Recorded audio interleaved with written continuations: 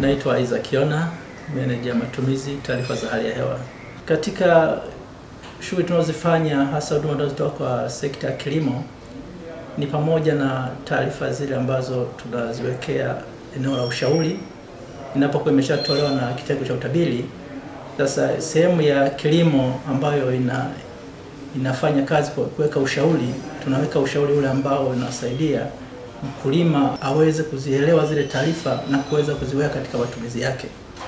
Hasa taarifa hii imekuwa ikimsaidia sana mkulima katika maamuzi mbalimbali ya kuweza kupangilia namna gani apange shughuli zake katika muda unaokuja. Na hii imekuwa na matokeo mazuri sana hasa kwa maafisa kilimo ambao inawasaidia kuweza kuwashauri wakulima na wadau wao katika shughuli zao za kilimo. Mamlaka ya hali ya hewa Tanzania inavyo vituo kwenye vituo vya utafiti wa kilimo. Kazi kubwa ya kuanzisha huduma hii ni kuwasaidia wale watafiti wanaofanya tafiti zao waweze kutumia taarifa za hali ya hewa. Kwa hiyo vituo vyetu ambapo tunafanya kazi na ofisi, tunashirikiana na taasisi hizi kuweza kukusanya hizo taarifa kitaalamu na kuweza kuwahudumia kupitia ofisi zetu zao kwenye vituo hivyo. Kwa hiyo tumekuwa tukisaidiana na watu hao katika kufanya tafiti zao. Tumekuwa tukitembea maeneo mbalimbali na kutoa elimu kwa wananchi, ambapo imesaidia sana kuhamasisha wananchi kutumia taarifa za hali ya hewa. Na kumekuwa na mwitikio mkubwa katika maeneo mengi ambapo tumepita. Mamlaka ya hali ya hewa inaendelea kutafuta njia mbalimbali ya kuweza kuwafikia wananchi ili waweze kupata taarifa hizi ambazo zimeonekana muhimu kwa jamii. Na sasa hivi tumeanza kutumia njia ya ujumbe mfupi kupitia simu ya mkononi. Wale maafisa kilimo ambao tumeshawasajili kwenye mfumo huo na baadhi ya wananchi ambao wamesajiliwa kupitia hao maafisa kilimo waonyesha na mwitikio mkubwa sana. Tunahamasisha sana maafisa kilimo kuhakikisha kwamba wanafanya kila jitihada kuwasiliana na mamlaka ya hali ya hewa kupata taarifa sahihi zinazoweza kuwafaa wadau wao. Lakini hata hivyo mamlaka ya hali ya hewa imeshaanza jitihada kubwa sana kuwafikia hawa maafisa kilimo. Hivyo tunawahamasisha maafisa kilimo popote pale walipo wahakikishe kwamba wanapata taarifa za hali ya hewa kwa ajili ya kuwahudumia wananchi.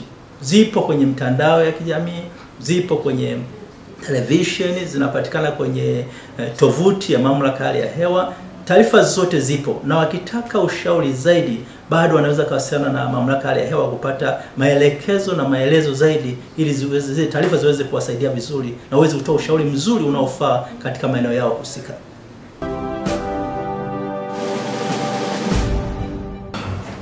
Dr. Fortuna Kapinga ni kaimu mkurugenzi wa kituo cha Tafiti wa kilimo TARI na Liendele. Sasa TARI, labda niseme TARI ni nini? TARI ni kifupi cha maneno ya Kiingereza ambayo nasema ni Tanzania Agricultural Research Institute. Ni taasisi ya utafiti wa kilimo Tanzania. Sasa taasisi ya utafiti wa kilimo Tanzania ina vituo vyake. Ya kimsingi kwamba kila kituo kina jukumu lake la kufanya utafiti wa kilimo kitaifa. Na sisi jukumu letu hapa kitaifa ni kufanya utafiti wa mazao ya korosho na mbegu za mafuta. Kwenye mbegu za mafuta tuna ufuta na karanga.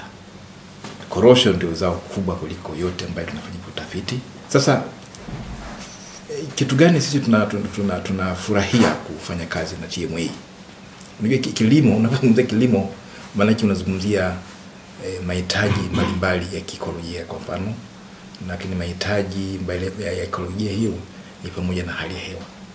Kila zao ili limo mahala fulani lazima kuna mahitaji ya kiikolojia.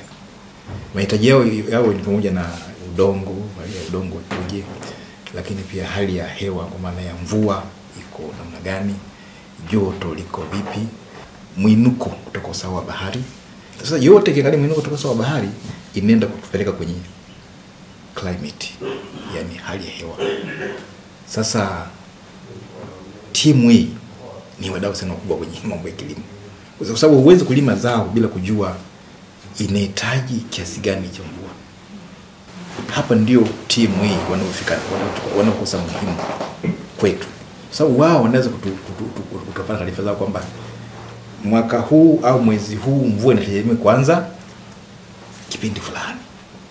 Sasa umuhimu wake unakuja pale kwamba hata mkulima atajua okay, kama mvua itaanza muda fulani,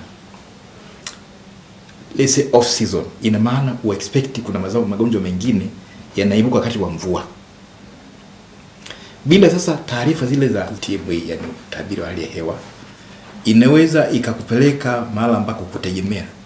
Tunapopata taarifa nzuri kutoka kwenye wenzetu wa utabiri wa hali ya hewa, inakuwa si rahisi hata kuwashauri wakulima, okay, kutokana na taarifa za utabiri ambazo tunataka kupata kutoka kwenye vyombo husika, hususan TMA, tunatarajia kupata mvua kipindi cha mwezi Juni hadi Julai. So kwa hiyo sasa wakulima wajiandae.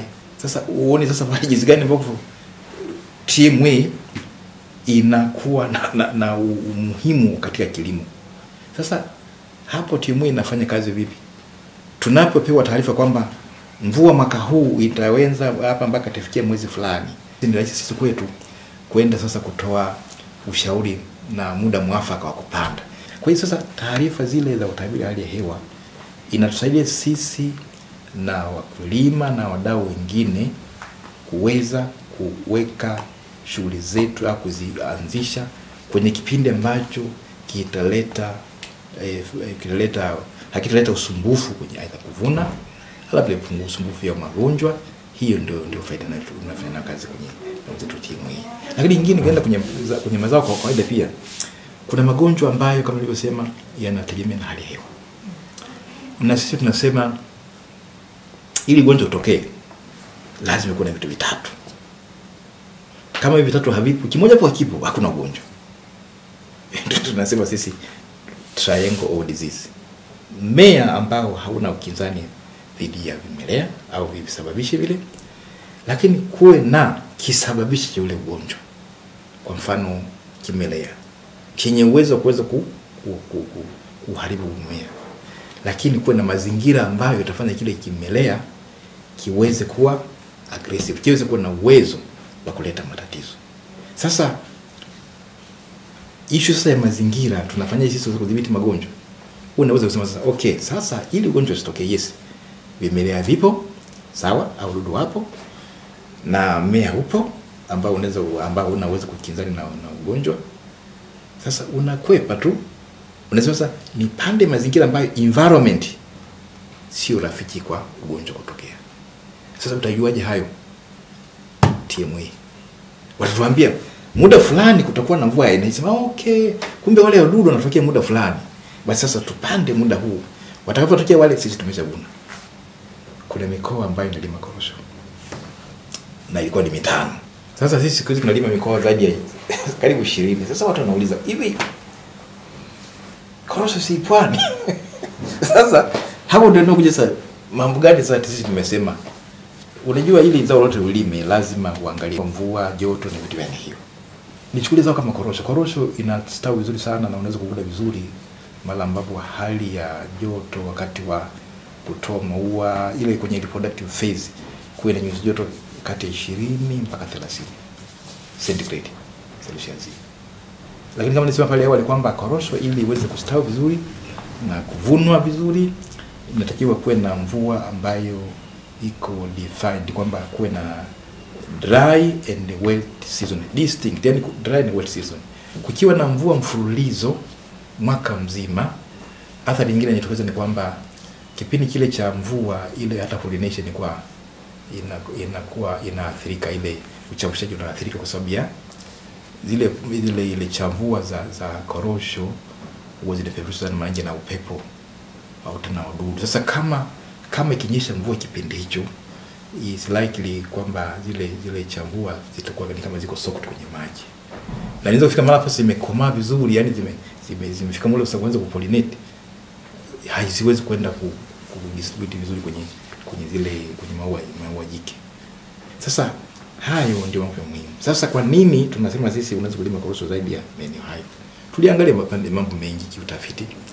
Tunajua kusema hivi Tanzania hii sehemu ambazo mvua ipo inajulikana hiki ni kiangazi na hii hausa ni masika. Ni kweli iko ukanda wa pwani tu? Hiyo laki hapana. Na sisi tujuaje sasa hayo? Si watu wa leo wanatuambia kwamba mvua inanyesha sasa hivi ni kiangazi. Hali lingine kwaje kusema kwamba hivi sehemu ambazo joto inafika mara kwa kati sindikeli 30 mpaka 30 kweli ni hii mikoa mitano tu? Hiyo laki hapana. Kuna maeneo mengi zaidi ya mikoa mitano nilizungumzia ambayo ina hali kama hizo. Kwamba sasa ni kipindi cha kiangazi, sasa ni kipindi cha masika, cha mvua. Sasa joto liko hivi. Kwa hiyo haya yote sisi tumeyatumia na kufuatilia mara nyingi sana tunaangalia utabiri wa hali ya hewa. Kutakuwa na mawio si saa ngapi, jua mvua itakuwa, tunaangalia vile vitu. Sasa yale yote ambayo tunapata kutoka kule ndio ukijumlisha sasa pamoja unapata kujibu kwamba okay, kumbe zao hili linaweza kulimwa hapa na hapa na hapa na hapa.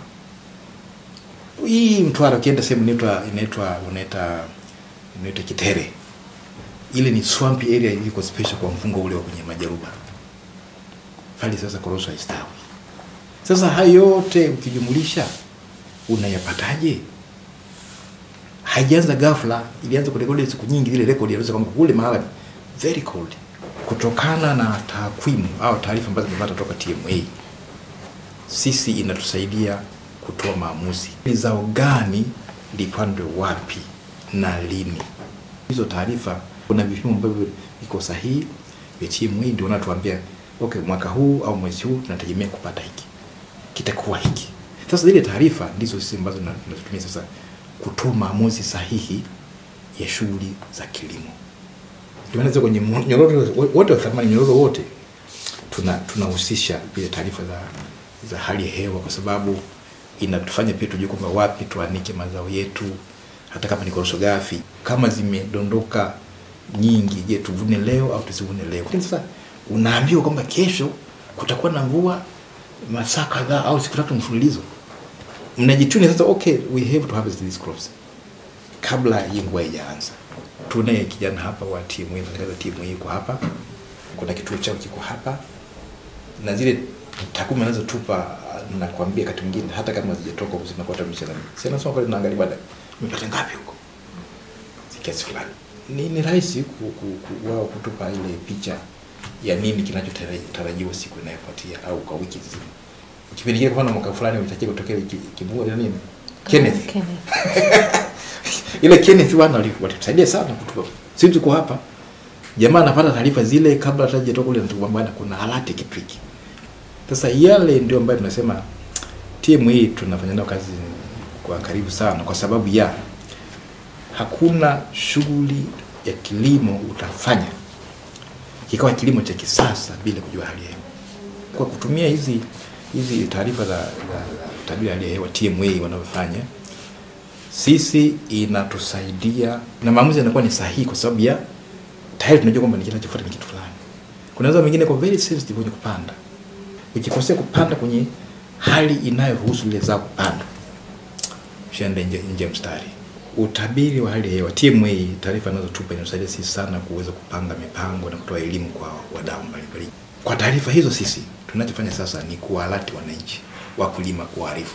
Unaweza kupata mvua ambayo haijatarajiwa kwa kawaida kwenye mwezi Juni, Julai mpaka labda Septemba. Tunachofanya sasa ni kuwaambia wajiandae. Uitikio wa wakulima ni mkubwa sana kupitia hapa kwetu, kwa sababu na wakati mwingine kuta wanauliza hata maswali kwamba hivi mimi mikorosho yangu naona nilipulizia dawa vizuri, lakini naona kuna shida hii. Sasa unauliza kirahisi kwamba hivi kulikuwa na hali gani wakati kulikuwa na mvua?